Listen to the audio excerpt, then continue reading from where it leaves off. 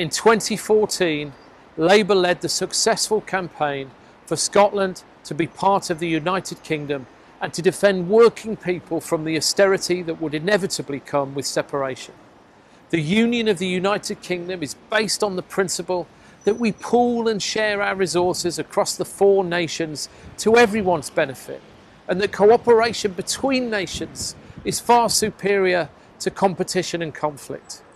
In 2017, our Labour manifesto opposed a second referendum as unwanted and unnecessary, and said we will campaign tirelessly to ensure Scotland remains part of the UK.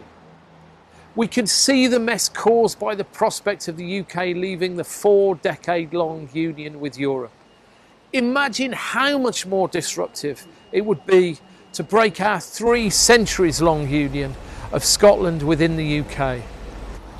Last year, Richard Leonard, our Scottish leader, said, "We want to be absolutely clear to the people of Scotland that there is no case for a second independence referendum. We just had a referendum in 2014. We think that settled the will of the people of Scotland." I want to endorse the statement from our independently elected leader of the Labour Party in Scotland. As we said in our 2017 manifesto, Labour opposes another referendum and the turbocharged austerity in Scotland that leaving the UK would cause, with the inevitable threat to thousands of jobs and livelihoods.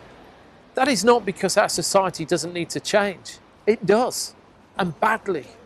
Almost a decade of austerity has left our public services on their knees, and Brexit has damaged our economy and divided our communities.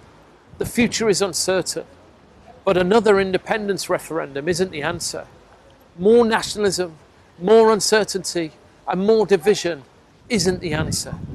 We need to regroup and rebuild, to reassert our shared values of fairness and respect, and to remember that we can achieve far more together than apart.